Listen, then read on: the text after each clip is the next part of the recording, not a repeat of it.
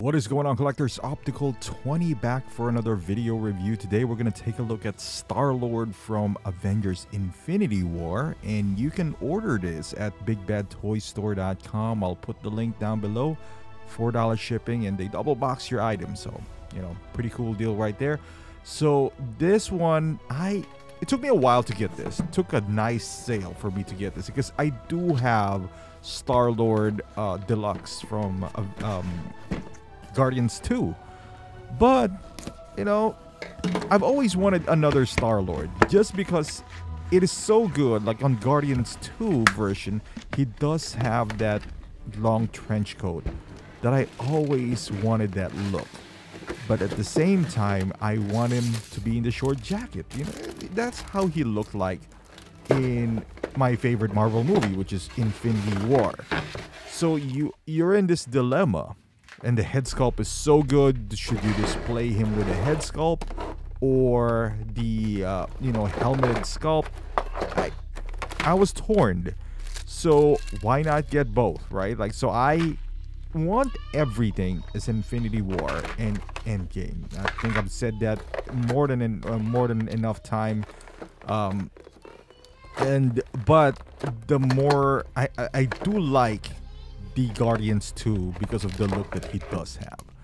So at first I wanted to buy a second body, just to formulate another Star-Lord, and thank God I didn't, because this was so cheap that it would have cost me more to get a second body, so because if you buy a second body, you're gonna get pants and boots and how much they cost, but this guy comes with a lot of accessories as well, not as much as V2, but you got this grenade looking thing, plus everything that he does have here pretty much coincide to Thanos, or used to not defeat, but like to combat Thanos in Infinity War, which again is my favorite movie from the Marvel series.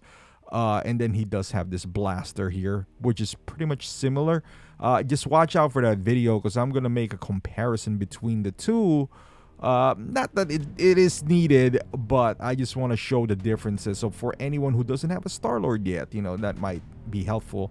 And as you can see, you got that triangular bomb that you can insert at the bottom. You can see that right there. I don't know, the trap, but the bubbles are pretty cool. As you can see here, this is what he used, when he was trying to kill Gamora. Spoiler alert. And then the bubbles came out, and that fits on the previous gun as well. Now you also get two of these discs that for Doctor Strange, when he was stepping and Doctor Strange was helping him out. So that's pretty cool. The transition helmet, this is nice as well. As you can see, this is a bit different than the version 2, but same function, just different aesthetics. And you got the helmeted version, which lights up. Again, we're gonna take a look at that later on. And this is the energy blast, or whatever you want to call this, that trapped Thanos in his hand. He can take it out. Star-Lord was hated in Infinity War for obvious reasons, but it played a big part on the Infinity Saga, so you gotta have him.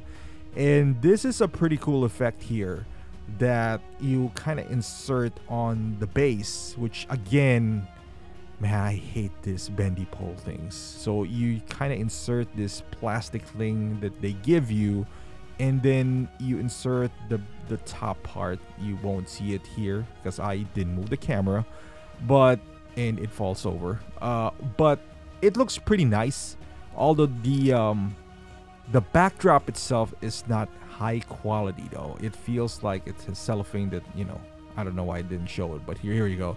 You can see it feels like there's a wet spot, like there's a film that you have to take out, but there isn't. So that's weird. So the suit material that you do have here, for those who doesn't have Star-Lord, is the pants are pretty awesome. It's fabric, and then you get this pleather as a jacket. It has a magnet. You see that flap out there? That's magnetized. The jacket, there are some reports that it does flake. The pants, because it's fabric, you don't really need to worry about anything. Articulation wise, it is pretty good as well. There's a lot of things going on with the pants, as you can see. And also the biggest, I guess, change from V2 is this thrusters on his boots, which does not come on V2. Not that, I don't know if that's a selling point for some people, but it's there. Split cut boot design as well. The pants is pretty intricate. There's a lot of, cut and sew in here. Pretty nice. It is really nice. I tell you that. The jacket itself as well. You do have that plastic version on his kind of like trap area in there, and you move it around. You see there's a lot of stitching going on, and that's cool, but it's also prone to ripping. I personally haven't ripped one, but I've seen people, who if you move it around, because it is pretty tight, it's pulling and tugging in different direction. So moving down here, that's the boots area as well. It's pretty cool. Now let's go to the head sculpt, and we'll start off with the helmet version, which it does light up exactly the same way as V2. I cannot remember if it's the same way as version 1. So there's like 3 Star-Lords now, and we're gonna have another Guardians movie coming up, so I don't know, maybe Star-Lord would change his look. I highly doubt I'm gonna get that, since I already have 2 Star-Lords right now, but you never know. Right now in this phase, that might be the strongest in the lineup for phase 5. I think it's phase 5 still, or phase 4, whatever the case is. But I'm excited for that movie. It's still James Gunn, same crew, so that would be fun. Pretty good head sculpt. You can see the light up is really bright because I'm blasting this with light. But I think the best part of this, honestly, is the non-helmeted sculpt. As you can see, your actual picture of Chris Pratt, and we'll mix it to the Hot Toys version. I think it looks great. I think it looks amazing. There's nothing that I would really want to add. I don't know. The biggest, I guess, change with this, again, I'm gonna do a comparison video, but he is looking straightforward compared to the V2, where he's looking off to the side. So especially if he's like resting and all that stuff, it looks kind of weird, but I do like this look. The neck is a separate piece. He does have that little, I don't know, Bluetooth in his ear, but everything in this head sculpt, I don't, no complaints whatsoever. Looks really good. Be careful, at least on the V2, this jacket is too close to the neck, and if you don't move him a lot, if it hits the neck area, it stains it with red. I mean, not a big deal because you don't see the back of the neck anyway, but on the sides, it does kind of hit the side, so it looks like he has a hickey. But what you want to do is put a tape around the collar area, so maybe it doesn't necessarily touch the neck part, if you care about those things. But this is the transition, I would say, animation. I think it's pretty cool. I don't see myself displaying him a lot looking like this, but I like the option. The assembling this is a little bit, I wouldn't say difficult, but it's not as easy as you think it would be. There's like small tabs that you gotta insert it, so you gotta assemble one side first, and then once you do, there's the bottom part, which is the silver bit right by the chin, that is magnetic. So you assemble the other side, and then once you put them together, you put that magnetic piece, the chin part, in there, and you kind of close it up, and that's pretty cool, honestly.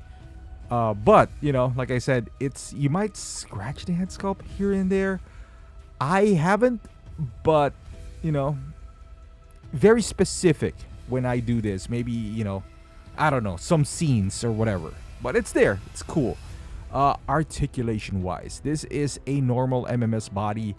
The you see the neck goes up and down.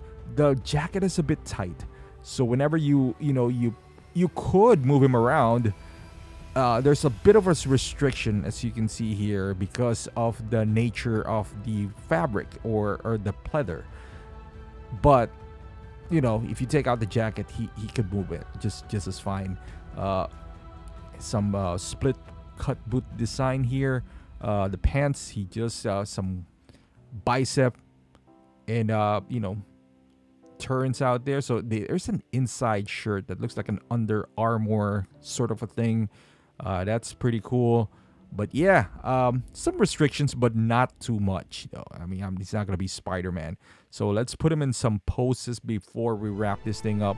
Again, I hate this bendy one, and I understand why they put this in.